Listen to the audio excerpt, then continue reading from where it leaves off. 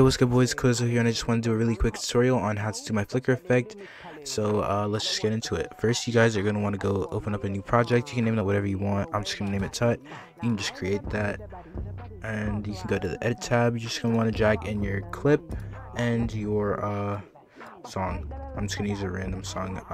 Make sure you actually first let's go to your settings, and you're gonna want to go to custom, make that 2560, sorry, and 1440, and then you want to make the frame rate 60 and save that. You can change that, and then you're gonna want to add in your music and clip. I'm just gonna use a random one that I have here.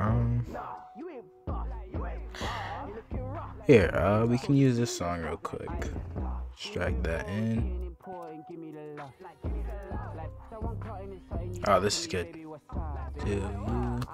Right there, save the beat, drag that down, sync that up with that, drag that, and honestly you can just fade it in. Actually, I want to make this a little bit shorter, don't want it that long, and you can just fade it all in, do whatever you need to do,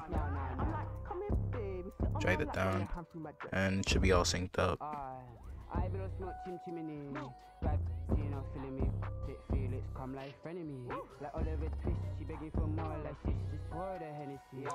Alright, and next we're gonna just do the velocity real quick. You wanna click on your clip, you can unlink that, and then hit Control R, add a speed point right there on the marker where the kill is, and then you're gonna want to go 7 frames backwards. 1 2 3 4 5 6 7, add a keyframe, add a speed point, and then go 3 frames backwards. 1 2 3, add a speed point.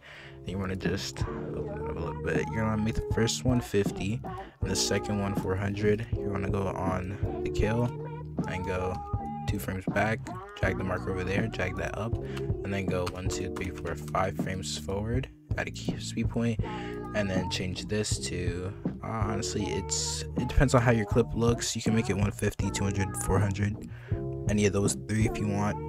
Normally I do 400, but if you do 400 you might want to just drag it up a little bit, and then you can change the last one to 50 and it should look like this. There you go, and there you go. That's the velocity. It's really quick and simple. Okay, so next you're gonna want to add the impact. You're gonna want to drag an adjustment clip over the kill, and we can just make it go out. Cut the excess, go to the start of the adjustment, go to open a fusion page, go to the drive I have linked in the description with the impacts and all the stuff that I use in the tutorial. You want to drag in the main lens blur impacts. By the way, many of these impacts I got from Felidi's video, so you guys can check him out. Link to his channel will be in the description. And once that loads in, there you go. Goes back to the edit page. You're gonna want to go to open FX, type in BCC lens blur, and it should pop up. There you go. You can drag that onto the adjustment clip. Go to it's not working. That's weird.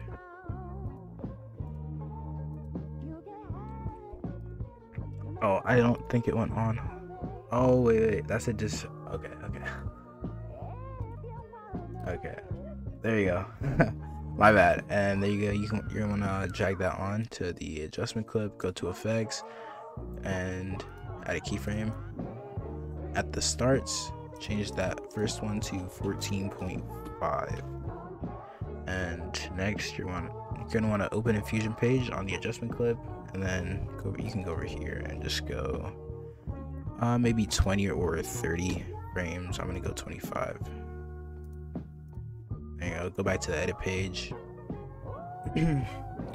and you can make that now 0, and there you go. You have your impact, and now if you want you can add a little build up.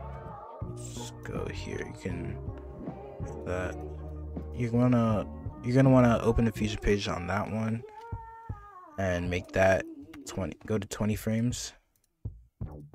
There you go. And just split it right there. You don't need that. Drag that down and connect it with the impact. Open Infusion page at the start. Go back to the drive and drag in the build up 20. There you go. Connect that. So it should already be good to go.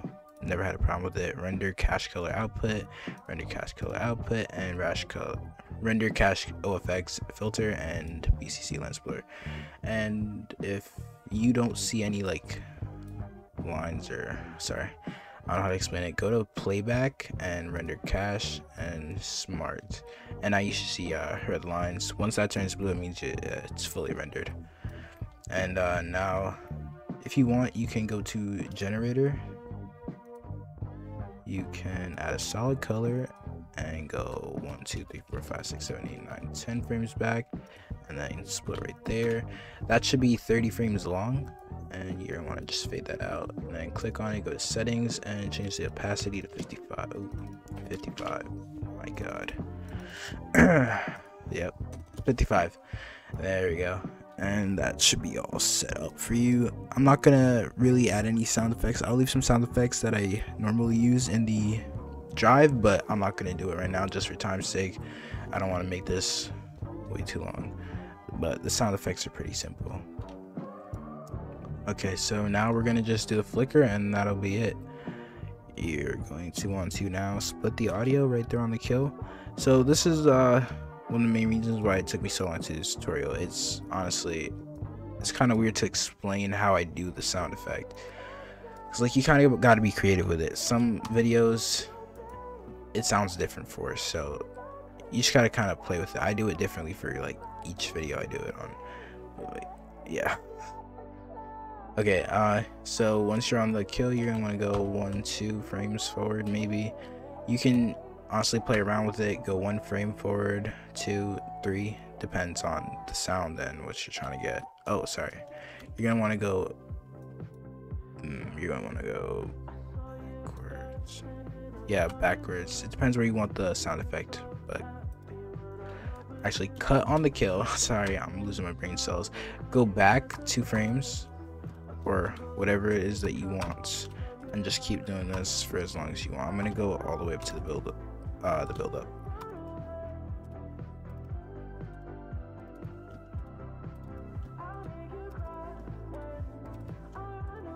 And right there, you can just honestly delete everything in the middles.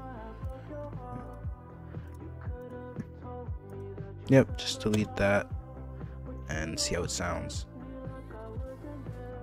Yeah, and that sounds pretty alright. You can maybe delete one more. There you go.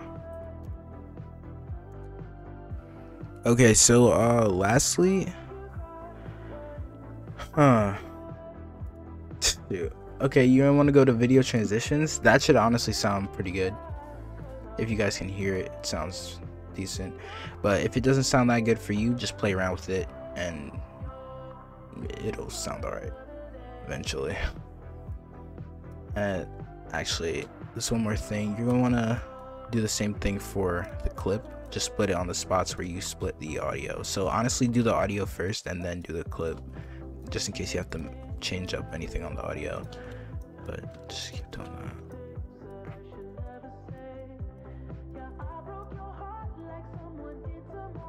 There you go.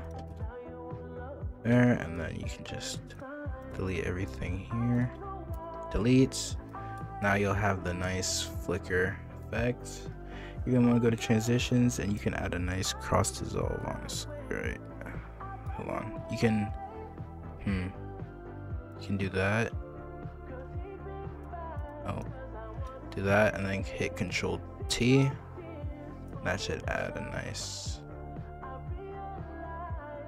little effect right there, little flicker. Yep, and you can do the same thing for the audio. Do this with the transitions. So to that, you Control T.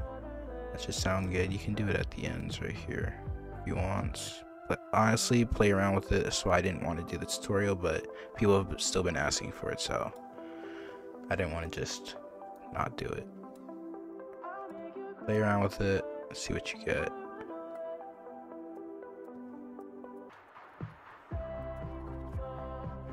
Yeah, I'm gonna let that render, and I'm gonna show you guys what it looks like after that. Okay, so it's all full. Okay, so it's fully rendered now, and this is what it should look like. Yeah.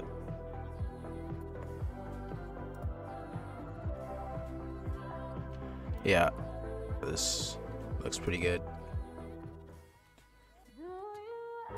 And yeah, that's basically how you do it. If you guys want, I'll show you how to add the little muffled effect that I do. Some people have been asking for that as well. So first you want to click on the audio, go to equalizer, make sure that's checked, and then go to band 1 and band 4, make this 65 and make this 1K, and yeah. Yep, that should sound good.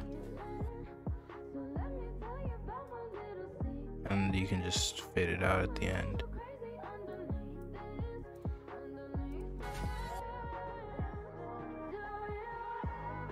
There you go. That's how you do it. Let me know if you guys want some more tutorials, and I'll see you guys later.